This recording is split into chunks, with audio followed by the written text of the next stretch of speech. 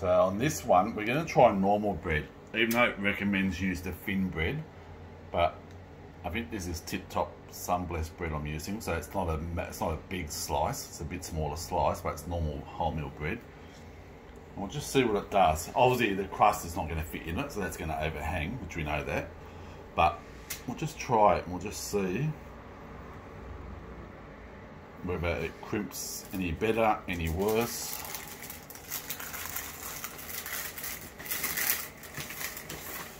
Okay, I'm flying, hey? Where's the lid? What are you doing? Oh yeah, lid. Fair income, David. Okay, I don't know if this is going to work. No, so just want to make sure. You want to squash it down? Make sure it's in properly. So we know the crust is going to overhang. Okay, you're going to have to use it because I haven't got strong.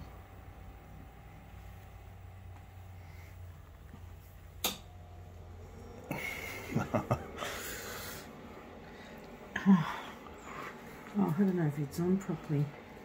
I don't know. Okay, now squash that down now. That's better.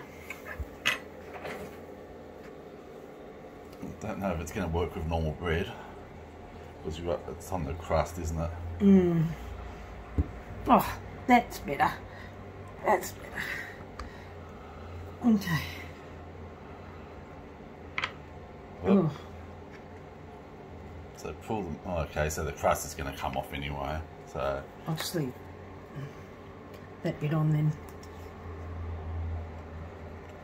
Oh yeah.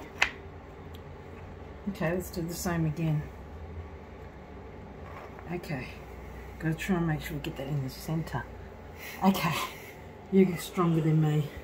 Oh, that's better. Yeah, you hear it click in, don't you? Yeah.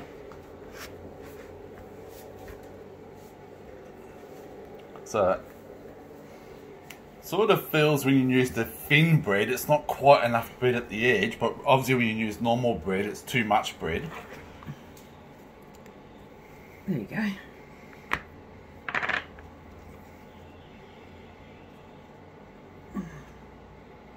Oh gosh. Maybe I should... Yep, that's good. It's squashed in better. So, okay, so we'll toast these and we'll see how they go. Minus the crust. Well, that's sealed better, David. I think it's sealed better, but you lose all your crust. That's better. So at least your hair won't go curly. So I've just got it in the toaster, and it fits in the toaster quite good. So that's got ham and cheese and tomato on. We'll see how that turns out in a second. Okay, we just pulled these out the toaster. So this one didn't crimp too good, but it's still together, you can still eat it. But this one has come up really good. Just a little bit. A little bit loose there, but it's actually quite crimped.